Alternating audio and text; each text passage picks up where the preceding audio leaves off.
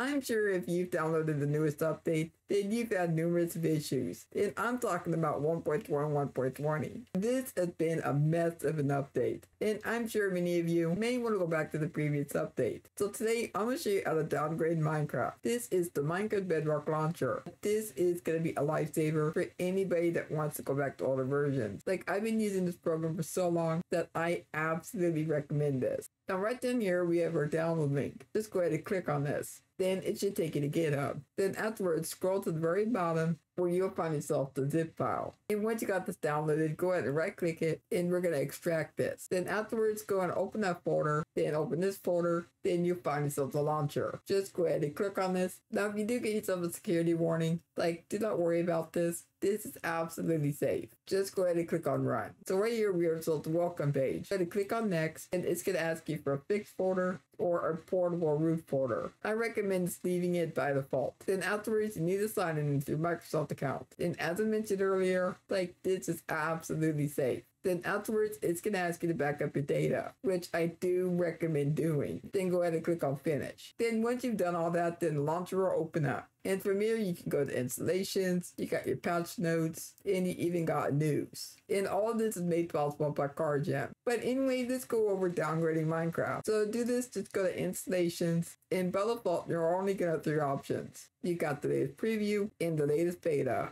Now what we're going to do is we're going to click on new installation. Then we're going to name our installation. Then we got our versions. And you can go from the latest preview all the way to the earliest versions, which would be 0.13. And I'm sure it's in the latest update, like, you've had numerous issues. And that would be 1.21.21. And we're going to go to the previous update, which would be 1.21.2. And I'm going to click on this. Then I'm going to click OK. So once you make yourself an installation, then it's going to be starting Minecraft fresh. So like, you want to have new worlds, you want to have resource packs, behavior packs, like all the stuff is just gone. So if you already have Minecraft installed, then it's recommended doing backups. So make sure you back up your worlds, make sure you back up your resource packs, your behavior packs, whatever you want to back up, then just transfer it over here. But I recommend doing that before you get the launcher. And if you click on one of these folder icons, then it's going to open up all the folders that's for that specific installation. Like, it's definitely that easy to downgrade your versions.